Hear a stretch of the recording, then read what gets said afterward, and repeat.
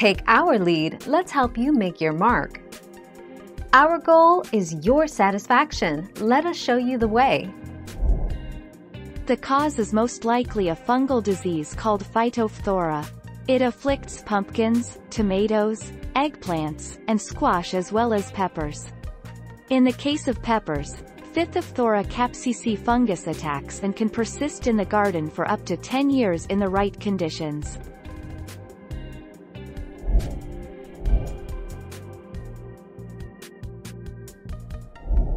Make your mark, take our lead.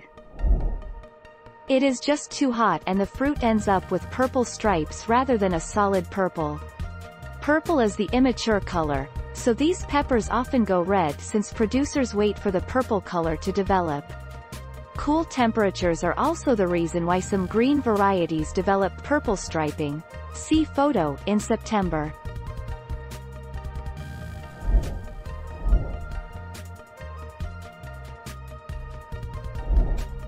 Take our lead.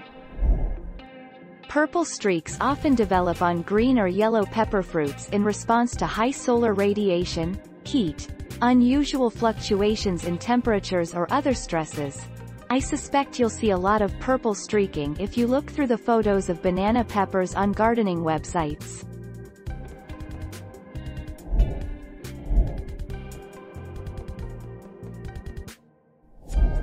Let's help you make your mark.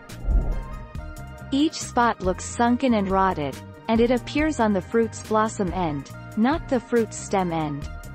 If you see a small, black spot on an otherwise healthy pepper fruit, then it's fine to pick the fruit and use its unaffected areas, but discard its blackened end.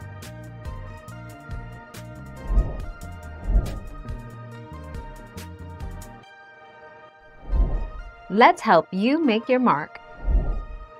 This is a condition that occurs when the fruit on the plant are exposed to a combination of intense light and high temperatures.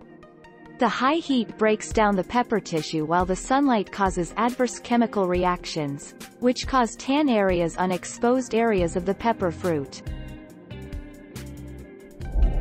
Thank you for watching. Please subscribe and hit the bell notification.